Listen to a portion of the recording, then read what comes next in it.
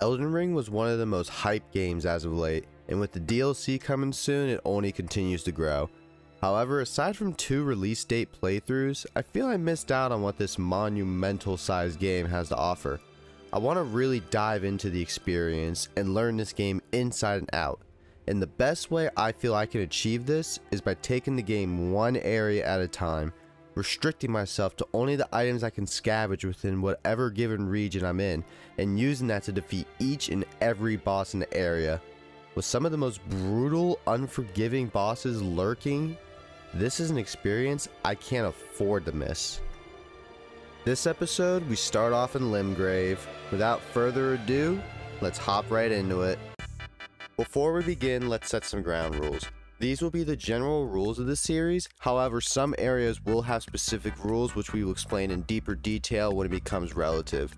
Rule 1 is the major one: all weapons, armor, talismans, spells, spirit ashes, and ashes of war must be acquired from the specific region we are in. I am giving myself a bit of a reprieve in allowing consumables and upgrade materials to be transferred from area to area. Rule 2 is round table hold is allowed to be used for weapon upgrades and to purchase consumables and upgrade materials. However, none of the items listed from Rule 1 that are found within round table hold can be taken out of the hub. Rule 3 is a region is not deemed complete until all possible bosses are defeated and all quest lines are advanced as far as possible. Rule 4 is respecking is allowed once unlocked, but it will be allowed only once per region. Lastly, not a rule, but this is a quick collage of how I divide the areas and what to expect.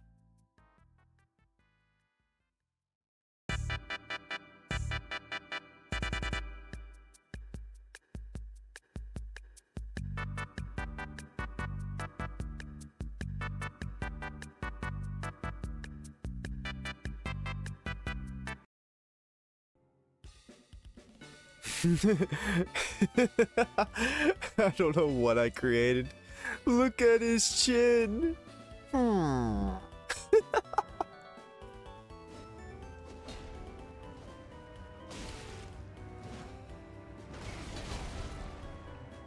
That did not last long. And thus our adventure begins. Before we can even breathe, we run into a hater. My mom thinks I'm handsome. And thanks to Darksouls 1 Silent Demon, I know running from the first boss is the optimal method.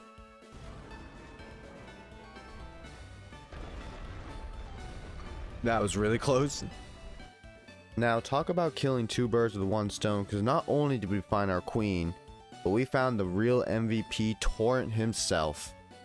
Now that we have Torrent, our next objective is to get our first weapon. And as I said, this series is about learning and experimenting.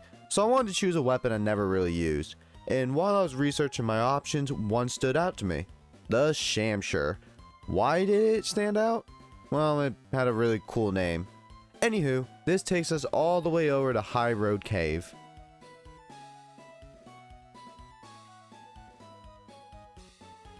Now, of course, our weapon's in the deepest part of this cave, past the wolves, some platforming, and these bat things.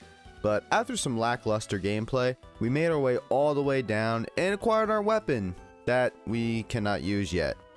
Also, we died and lost our runes. What else is new? I took the liberty of spending 2 moonlight butterflies farming the octopuses to get to our 13 decks for our weapon. Happy gamer! Oh, I know exactly who I want to show this.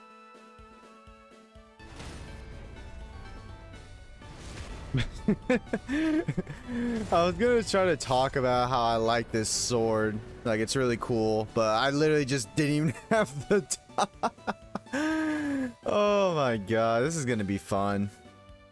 Remember when I was smart and avoided the tree sentinel? Well, after killing Godric, the true Elden Lord, we were a little high on our horses. After getting smacked back to reality, we did the smart thing, went to Limgrave Tunnel for upgrade materials. However, I quickly found out our weapon was ass in here, so we needed to get a striking weapon. I had two options, the old reliable Morningstar or a super cool flail. I went to go get the flail, went all the way back, and then saw I needed 18 dex. Damn it. So we left for the trek to go get old reliable. I killed Pumpkinhead on the way, he wrecked me twice, it was a lot of fun.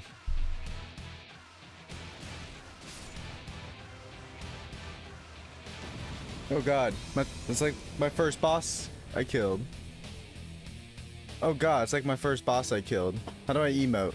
God, I don't know how to play this game. Old reliable. I'm convinced the Morningstar is good in every game it's in. We easily sweep through the area, collecting goodies and runes, and then come face to face with the Stone Digger Troll. Be careful with that name. Bad jokes aside, the Morningstar made this whole experience an absolute breeze.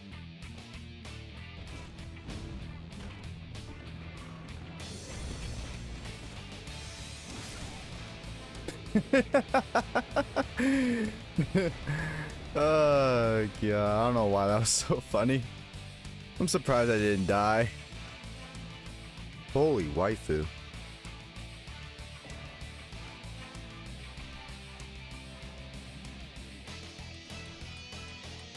So my next quote-unquote goal was to get the round table hold so I can use my smithing stones to upgrade my weapon. But I believe to do that we need to either sit at a Grace in Liurnia or Caelid, or kill Margit, which of course is out of my reach right now. I was under the impression while recording this though that I just needed to sit at a lot of Graces, so I literally charted the top part of Limgrave, made a whole lot of friends, and killed a butt pirate.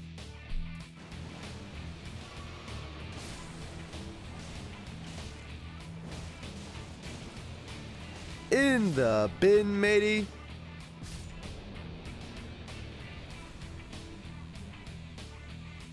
Oh, hi friend. Hey yo. That's a lot of runes.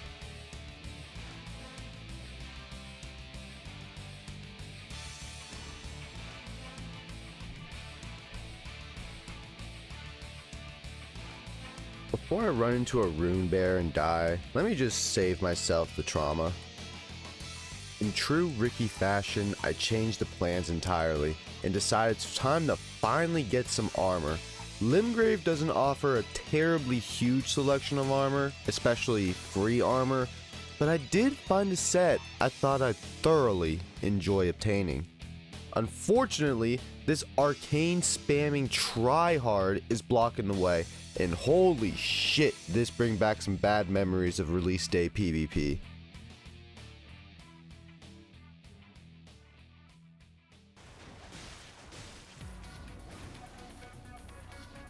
What are you doing? Is he letting me 1v? Oh my god.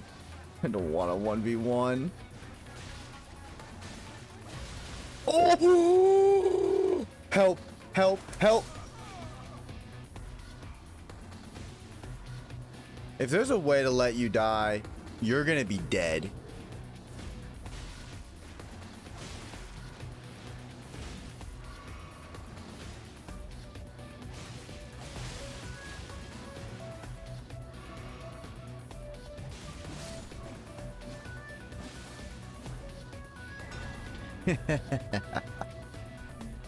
Oh god, that was terrible. Now for what we came for. We all know who's in this cave. Now, I am fully aware that what I am doing right here is actually going against one of my rules. However, I don't care. Fuck patches. We did what we wanted to do every single time this little prick pops up in our game. And not only do we get the satisfaction of ending his life, we actually get to make use of his armor and not so much his weapon. I thought his weapon was a little overpowered at +7, so we didn't use it except for one instance.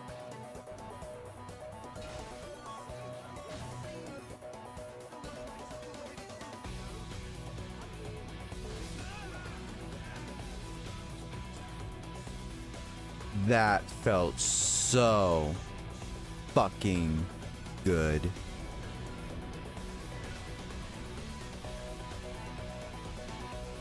We obtained the armor, but how about a helmet?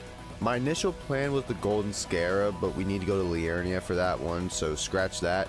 My next idea is going to get the impat, which is a rare drop from these little buggers. They're located in multiple different dungeons around Limgrave, and luckily for us, there's a dungeon just north of here that's chock full of them. This is a 0.5% drop rate, so it is going to be a bit of a grind, but that's okay because I was fully prepared for it.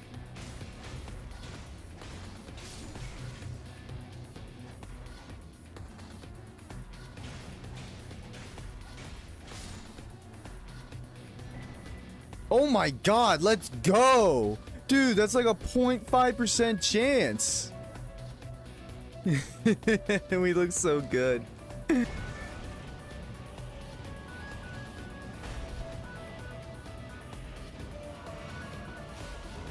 I don't know why, but that was like the most epic fight for such a no-name NPC. Now that we're fully equipped, it's time to do a little cleanup in Limgrave. We head to High Road Cave where we got our Shamshare, and along with a few other easy areas, we cleared those out mostly just to get runes to level up a few times before we head south to Weeping Peninsula. We really don't have a goal right now except just to continue to get stronger. Do other things. Ooh, that's a good one. Good thing I can't use smithing stones yet. Come here, you little bugger. Let me smack you around a little bit, little bugger. You little dung beetle, little bugging bugger. Sure glad these things don't despawn.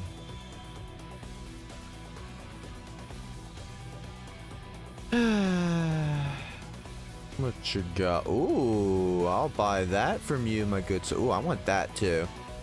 What do we got? Scaled armor? Oh, this one's been pretty cool. I guess I didn't have to kill Patches. But I wanted to kill Patches.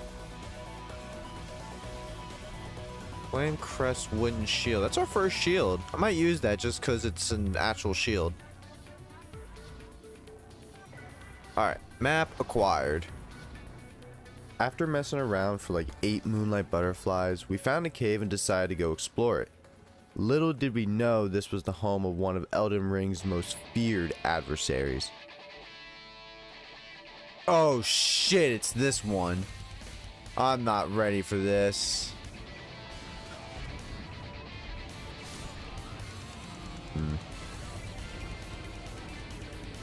This was the instance I used Patch's spear.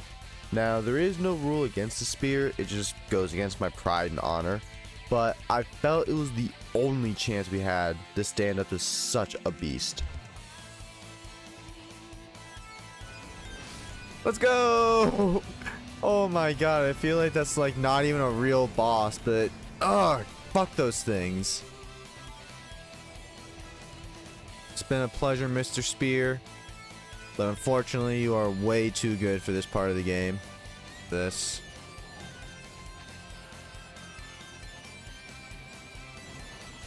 Ugh.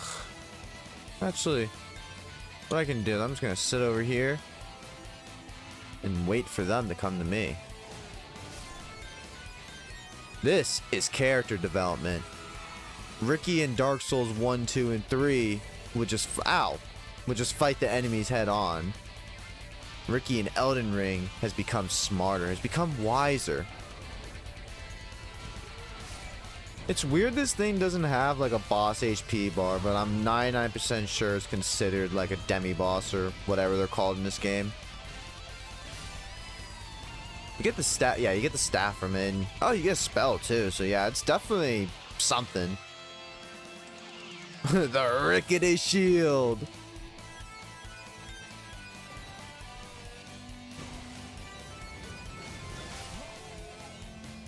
Excuse me? Oh wow, he gets wrecked. Jesus!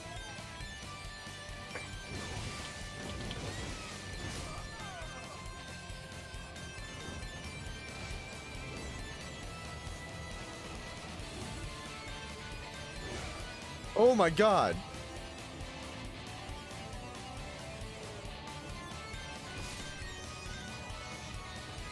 Oh, thank God, my heart was pounding. I felt it was finally time to make a change. I realized I was relying on the Morningstar way more than the Shamshire, so I headed back to Limgrave to grab the Great Epee, a heavy thrusting sword, and I liked it a lot. We tried it out in the Erdtree avatar over in the Weeping Peninsula, and our second attempt we managed to defeat it.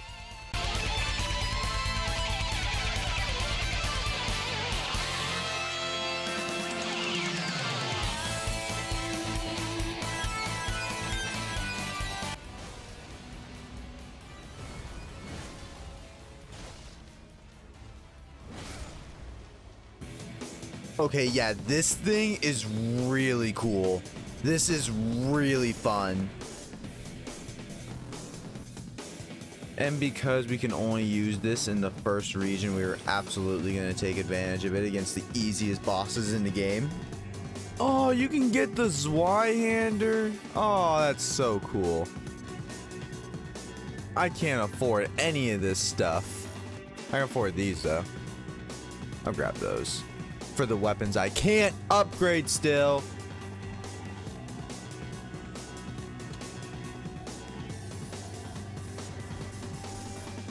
Continuing on the quest for strength, we come across our first ever jail.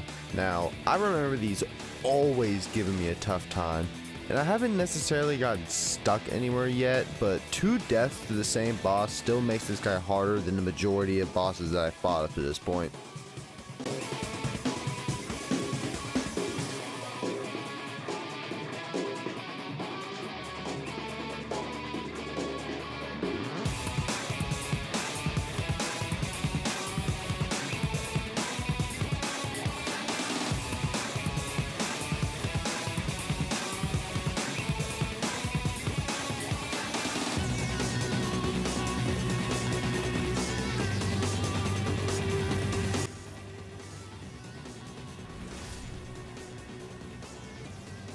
Let's go. 3 tries. I'm not even mad at that. This guy's probably not the hardest, but still. These Everjail fights are always a little bit tougher than a lot of the other things. It was almost time for us to make our way to Morn Castle, what I consider to be the first actual level in our adventure. We first fight the hardest boss in the game to get a useful talisman, and then we fight the Knight's Cavalry for some runes and a really cool weapon that I'm not going to be able to use. Easy game. I think I'm starting to get good. With most of the easy bosses beaten, it's time for us to finally make our run at Morn Castle. There is a side quest here, but I just put that off till later. Oh.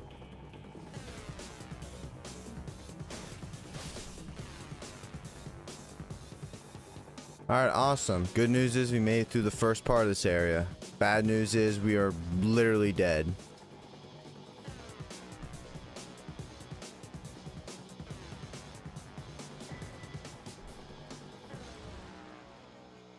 It may seem like nothing happened here, and well, yeah, that's actually exactly what happened. But shout out to the boss arena. It's an underrated top 10 in my opinion. The boss serves as a nice challenge. It wrecked us a few times, as most things in this game have, but we are able to triumph after a few attempts to obtain one of the coolest swords in the game.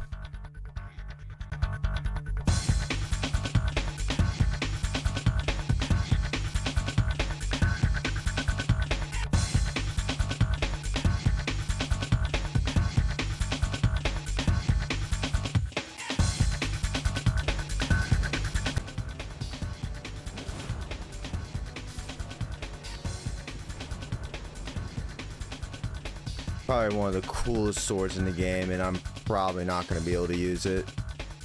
Sad scam game. So I was feeling pretty good, and I also ran out of other bosses to kill, so we had no choice but to take on Margit. Margit, the undisputed Elden Ring champion. The person who forced at least 1 million people to quit this game. We had 2 very close, heartbreaking attempts, but no matter how many times this game knocks me on my ass, I'm gonna keep on getting up, running into that brick wall, because the drop of dopamine that I get when I see a FromSoft victory screen is undefeated. Yo, let's go! Get wrecked, Margit, ya. I didn't actually say it. Relax. Let's go!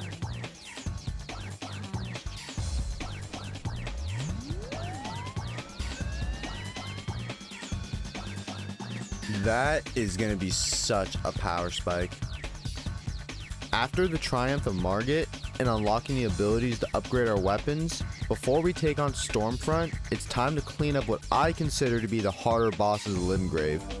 Well, first we gotta kill the easy ones I just straight up forgot about. Dude, that's not okay. This thing is so strong.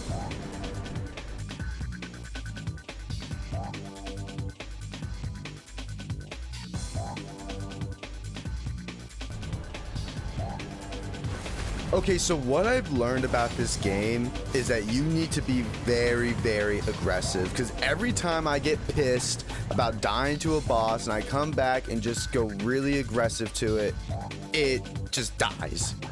So that's what I need to do. Our final foe in the peninsula is the most scary by far. I have never been good at fighting deathbirds. These are the things that I always struggle with. And it was my first roadblock in the game. However, this particular deathbird was all worth the woes of fighting once we finally defeated it and claimed our reward.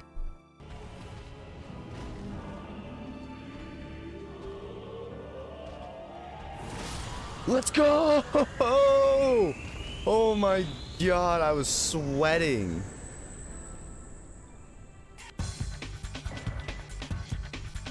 Oh, that looks kind of cool. I can use it.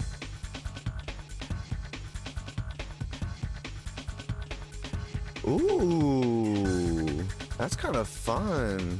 What does this look like?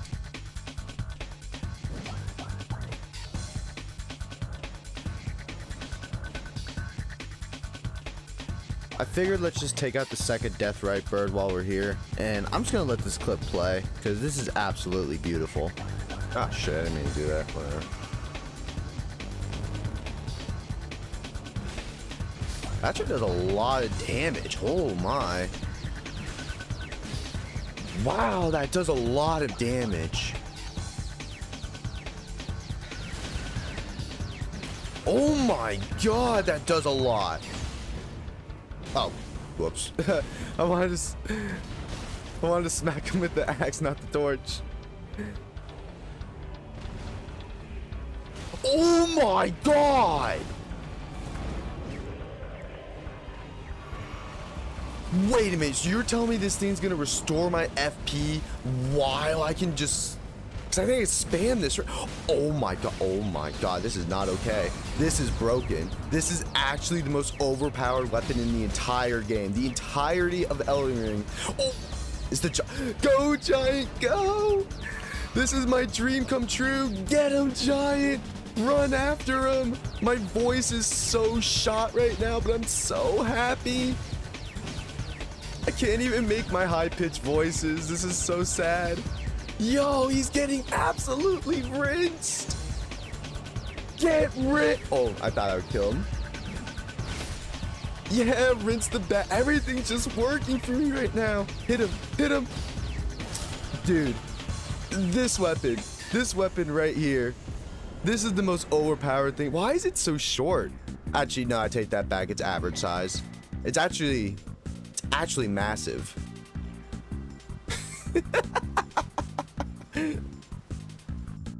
Well, next on the agenda is the hardest boss in Limgrave. No, not the dragon, or Godric, or even the Crucible Knight, but the Bell-Bearing Hunter. This guy is just on a different level. I had to break anime rule number 1 and get as much damage in when he was spawning. Is it cheesy? Absolutely. But this guy is an absolute menace. He's like a mix of Jax and Kenshi from Mortal Kombat. And he was easily our biggest challenge in the entire area.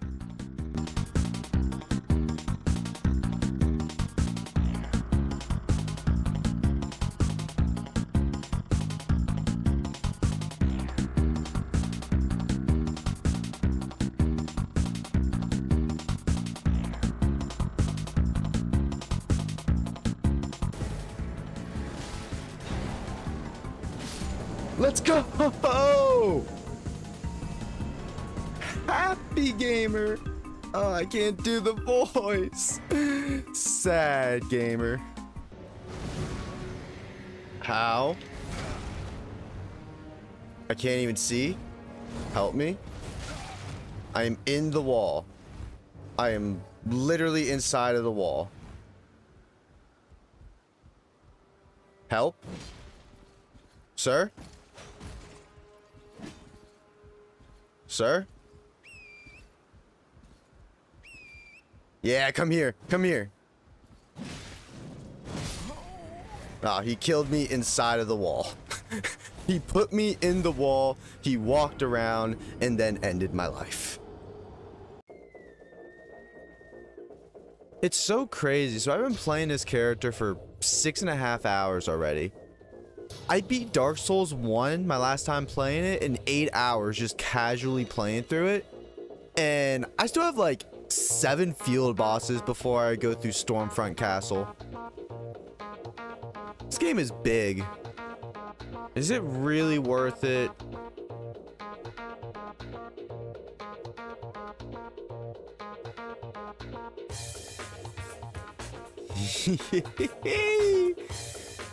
Good doggo.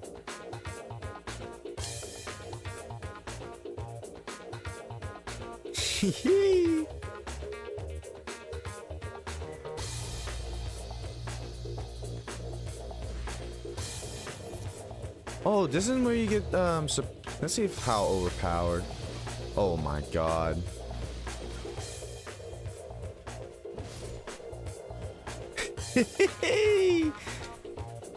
But I'm glowing yellow for whatever reason. Did I go Super Saiyan? I hear you, Alexander. I'm coming. Hello. Hello, friend. Let me get you on out of there. Alright, he just wants me to keep on going. Let's go!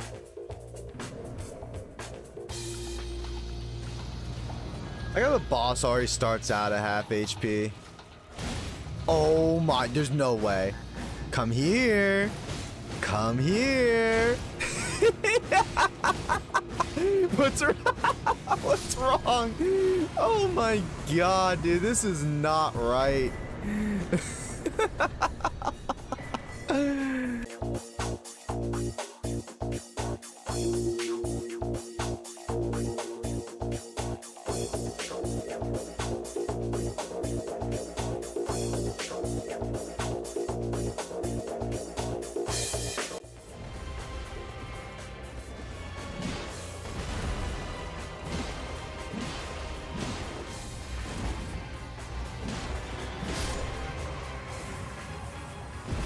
Happy gamer. Just like how I think the bell-bearing hunter is the undisputed hardest boss, the hero's grave is the hardest area, at least for me. Funny thing is, it wasn't even the chariot that caused me any problems. The 2 scions over by the Earth Tree Talisman were absolutely rinsing me, to the point I just swallowed my pride and ran by them. But that wasn't even the end of it. The knight at the very end is by all means not easy. And for the cherry on top, the boss, the ulcerated tree spirit. Now, I just want to know whose idea it was for Statues America to be a part of this game. And I want that person to have a very good day. I hope they wake up feeling on top of the world. I hope their back cracks in a way that just rejuvenates their soul. I hope they find $20 on the ground. I just wish the best for that person because thank you. Thank you so much.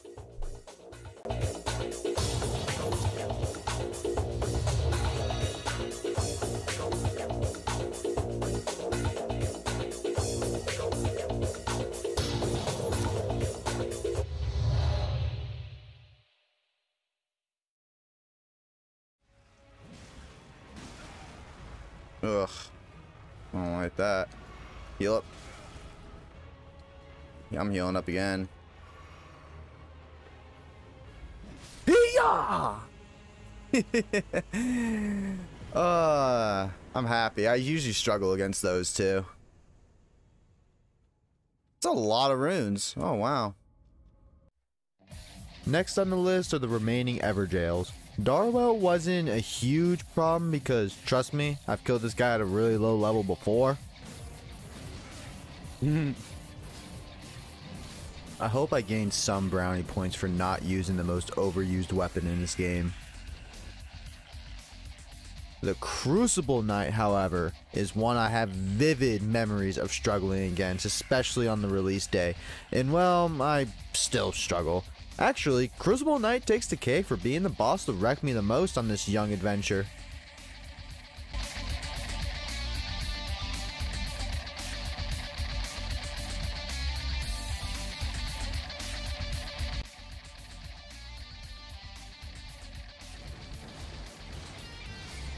Let's go. Now, if I may ask you all a question, what do you think takes longer to kill? A legendary dragon using an axe the size of your d, or a butterfly using one of the strongest weapons in that game? Well, if you guessed the butterfly, you'd be right. The Moonlight Butterfly is undefeated. I'm never gonna let that die. Anyway, Agheel wasn't much of a problem. Honestly, the biggest annoyance was he kept on flying away, and with my axe it was kind of hard to hit his head, so I just ended up going for his feet a lot, which didn't do as much damage as I wanted to, but this axe is overpowered, so it didn't really matter anyway. Hey, first try. Alrighty, that takes care of all the field... Alright, that takes care of all the field bosses. It is finally time for Stormvale Castle. As much as I want to kill this guy now, I'm going to keep him alive because he might be useful later.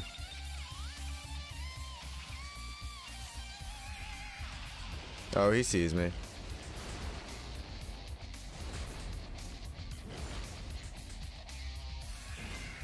Hit him while he's down! That guy is always so scary. I usually die to him once a playthrough, which is literally like 2 or 3 times. Parkour! Oh, excuse me, sir.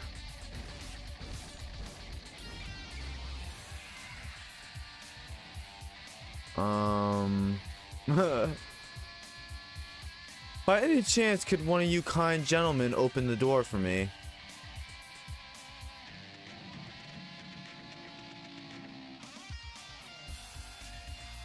For some odd reason, it seems to be closed still.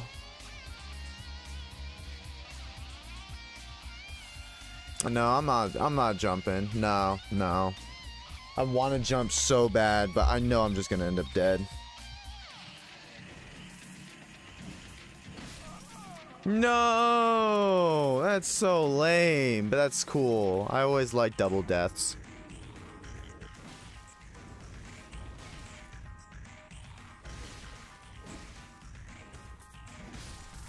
Does anyone like fighting these things? I don't think anyone likes these things. Wow, look. A brave warrior and his best friend. I'm sure there's an unbreakable bond between those two. And that man would do nothing to his companion. I got traps. Oh, hold on. I gotta turn on the lawnmower.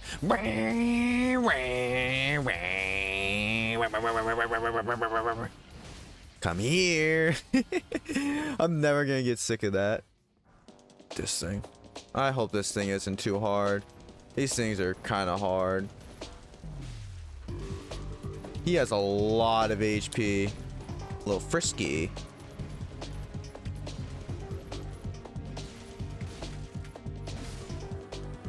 I actually got him. I'm proud of myself.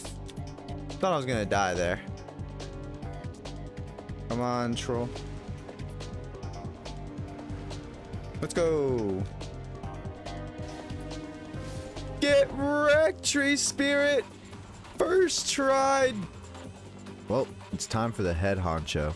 Godric, in my opinion, is one of the best early game bosses in any Soulsborne ring game. He may be easy for some of you Elden Ring vets, but for someone like me who's only killed him 3 times prior to this, he's definitely a fair bit challenging. However, luckily for us, we are literally as prepared as we could possibly be at this point.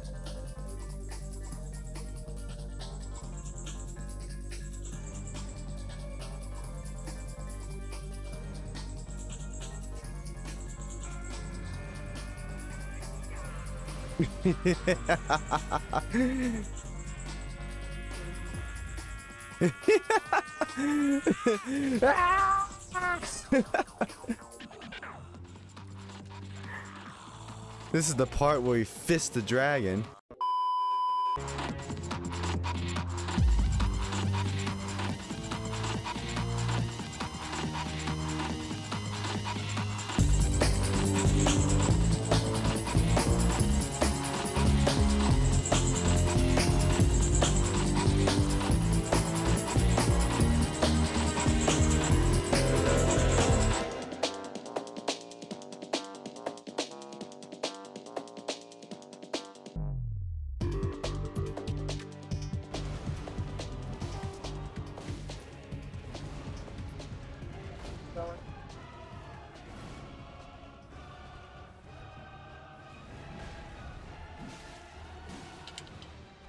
Let's go!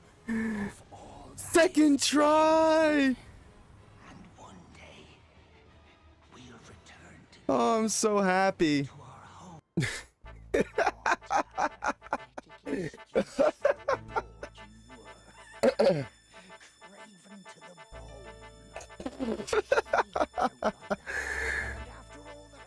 Oh man, this man's holding a grudge. I've held some grudges before, but this man.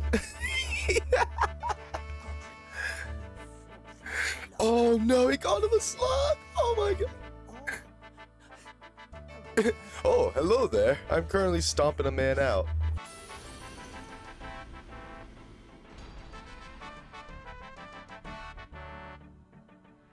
Damn, I'm never gonna be able to use that.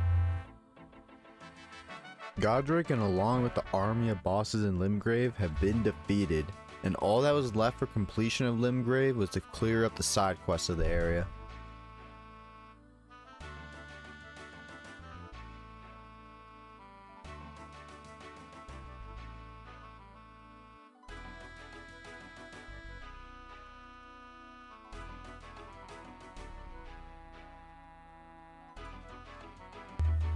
And that does it. At least to my knowledge, Limgrave is 100% completed and about 169 Moonlight Butterflies.